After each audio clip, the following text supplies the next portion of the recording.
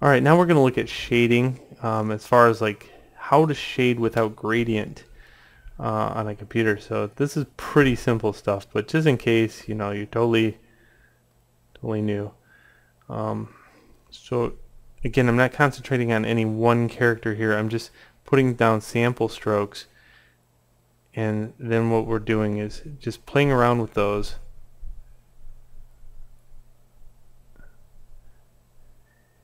And let's say I had to blend some of these areas.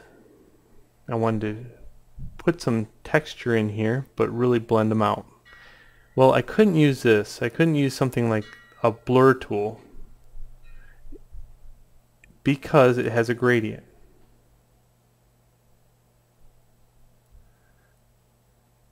And this gradient wouldn't translate well over to like silk screening or there's a few other technologies that we use, but the blur is not a good thing. What really translates well is straight up line art sometimes, and what we can do is grab just your basic everyday brush and make it smaller. But since we have those keyboard shortcuts set to maximum, we have to go in here and change it this way. And then have your dynamics off and turn up your weight. So let's say I need to cross hatch.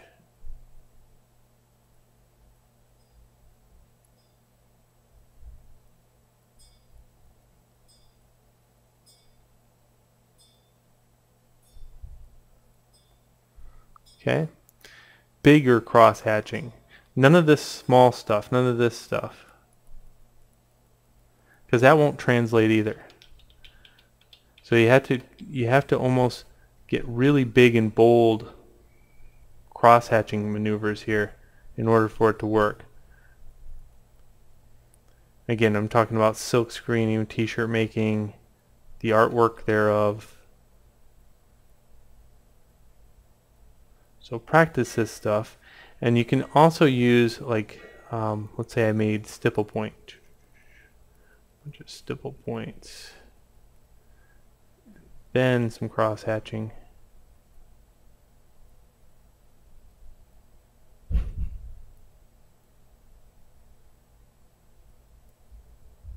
So that translates well.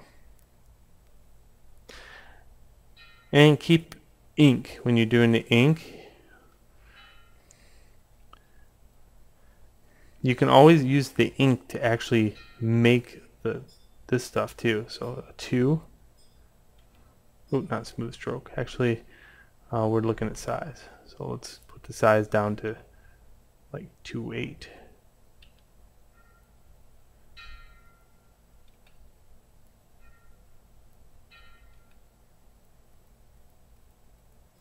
See how wavy those are?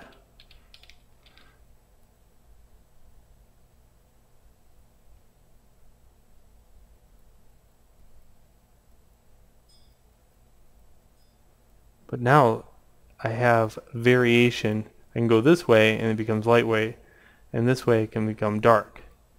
And the mixing the dark with the thin and the thick adds visual interest.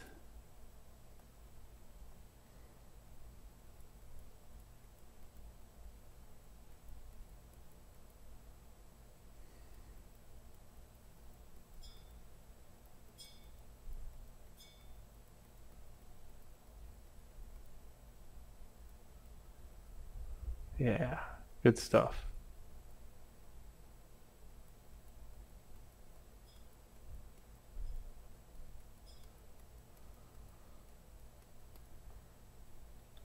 So all those are really blurry.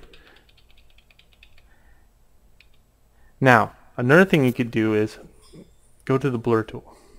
If I have something that's blurred, if it's small enough, if it's something like that, or coming off the form, that blur might be able to sharpen. You can try it. So if I want this to fade from here to there, I could go like this, and there's a couple different ways you could do that. I might be able to sharpen it. Well, what this is going to do is basically going to, it'll start breaking up. And then I can use this one, which is the burn tool, and I can go in here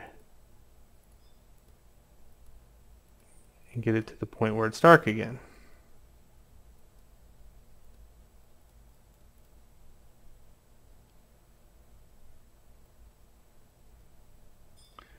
Little blur right there. Oops.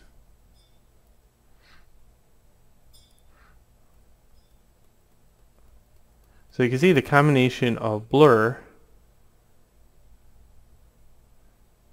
and the burn tool allows you to kind of bridge gaps between lines. Alright, so that's enough of that. Practice with shading. You always should be shading or trying to come up with different shading techniques, but try to come up with different shading techniques that doesn't involve blurring things together. Alright, so enjoy. Let's move on to the next video.